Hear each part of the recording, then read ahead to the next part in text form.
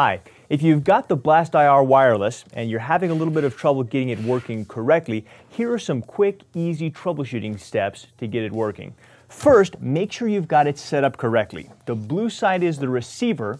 This picks up signal from the remote. So the remote has to be able to point directly at this. If it's not pointed at it, it won't be able to receive from the remote control. The same goes for the emitter side. The emitter broadcasts through this little eye right here, so that needs to be pointed directly at the device that you'd like to control. That also goes for the standalone emitters and receiver.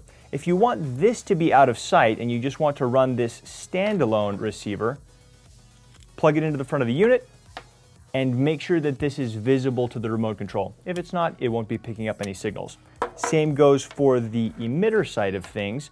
Plug it into the emitter.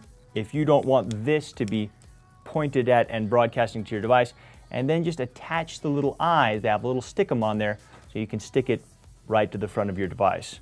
You'll also need to make sure that the unit is powered up, and we include two power supply options. The standard wall wart power supply, it just plugs into a wall power supply, and a USB power supply that'll plug into like a USB port on your TV, or if you have available USB power there.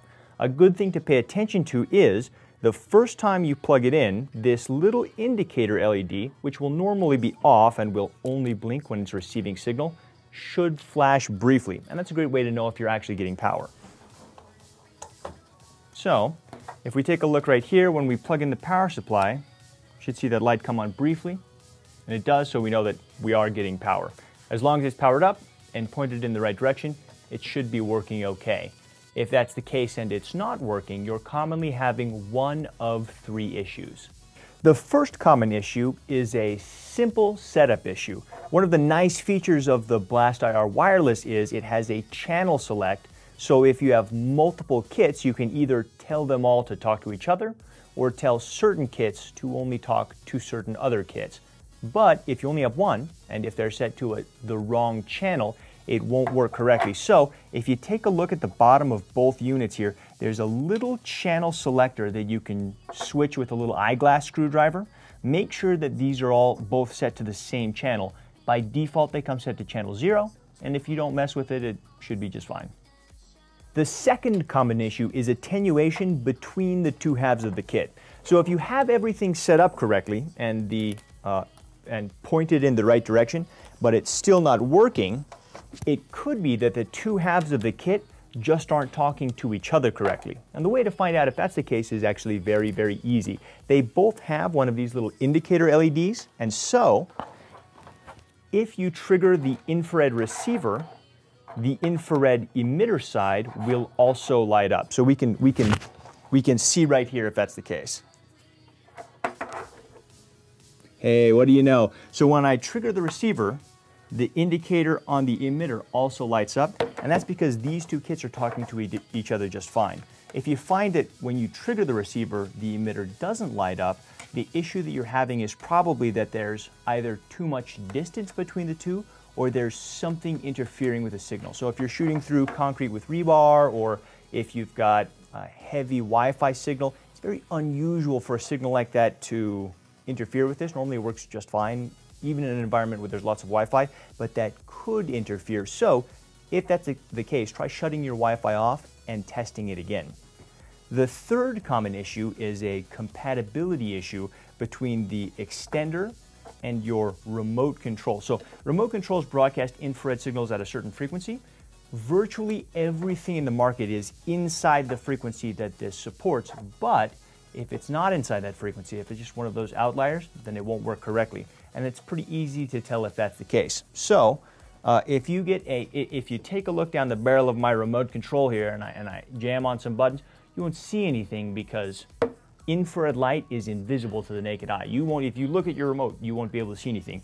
And if you look at the emitter, you'll see the indicator LED because that's just lighting up to tell you that it's working, but you won't see the little emitter eye flashing and sending out infrared signals because they're invisible. But digital cameras will pick up those sort of infrared signals. So if I go to my camera here, and then I point it at you fine folks so you can see it, as you can see, the remote control itself lights up when I press buttons. And that's because it's sending out an infrared signal that I can't see with my eyes, but I can see with my camera here.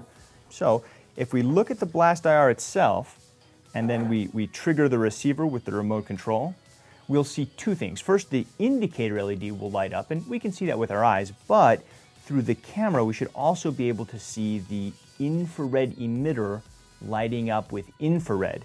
If the two halves of the kit are doing that, if it is broadcasting infrared signals, but it's not controlling your device, it could be that compatibility problem. Now, one note on this camera test, some camera phones are kind of sophisticated because, infrared light could ruin your photos, so they have an infrared filter that will prevent you from running this test. So, before using your phone to test the BlastIR, it's good to do the same thing with your actual remote control, just to make sure that your camera doesn't have an infrared filter.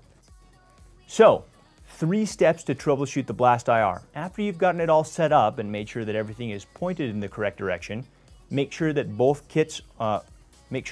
units are on the same channel.